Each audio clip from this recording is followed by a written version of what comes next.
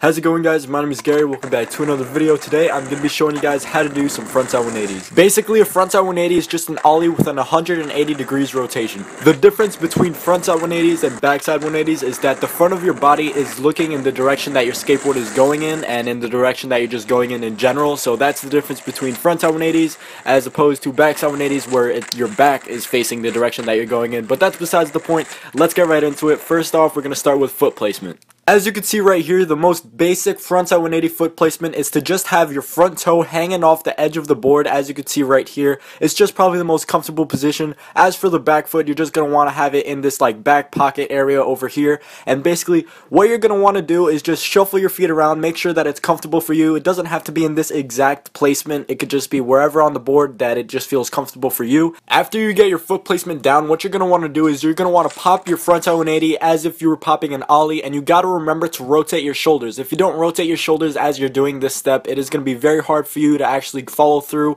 with the 180 degrees rotation, and you're pretty much going to go nowhere. So as you start winding up your shoulders, what you're going to want to do with your feet is you're going to want to simultaneously pop the board. You're going to want to slide up just as if it was a regular ollie. You're basically just going to want to push it over and just with your feet just kind of guide it all the way around until it completes the rotation. It's pretty much all on the front foot. The front foot just kind of guides the frontside 180, so as soon as you just kind of pop, just kind of rotate your foot and just kind of push the nose of the board in the direction that you want to go in, and the rest of the board will just follow through, and then you just got to land and then you can roll away.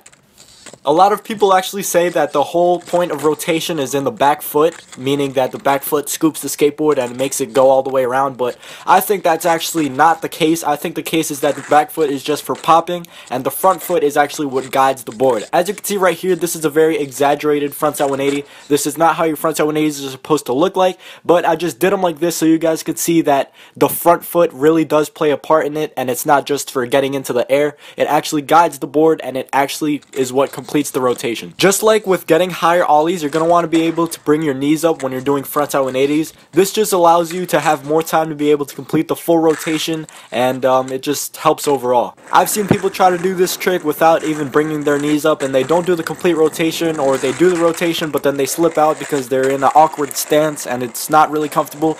Basically, the more you bring your knees up, the cooler the trick will look, the easier it'll be, and it'll just be good overall. Another big part to the frontside 180 is that you need to be able to roll away in a switch stance, so just ride around, switch, and just kind of get used to it, because if you can't ride around, switch, then basically as soon as you land frontside 180, you're either going to slip out or you're going to step off the board because you're not comfortable to it, you're not used to it, so you definitely have to get yourself used to it. The reason that you actually have to roll around, switch, and just kind of get used to it is because it builds up confidence, so when you actually go to do the frontside 180, it's a lot easier for you and you can land it a lot quicker. After you can do frontside 180s on flat pretty good, I suggest you guys just take them everywhere, just do them on office stairs, over things, and just have fun with frontside 180s. It's a very fun trick to do. I really enjoy doing them, so you guys will enjoy doing them as well. And after you just learn them regular, you could go ahead, learn them switch, maybe learn them fakie, and just have fun with them. They're very fun tricks. So anyways, guys, hope you enjoyed this trick tip. If you did, be sure to leave a thumbs up down below, leave a comment down below letting me know what tricks you guys want to see next. And anyways, guys, thank you all for watching, have a nice day, and I'll see you guys in the next video.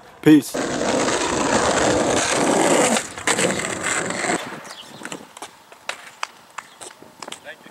Have a nice day. Do the same.